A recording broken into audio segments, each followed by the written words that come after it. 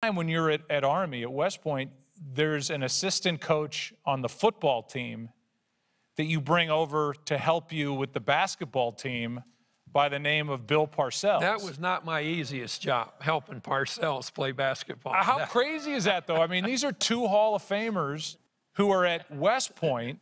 And we talked about it and talked about it and spent an awful lot of days and nights. And I was Could he have been a good basketball coach?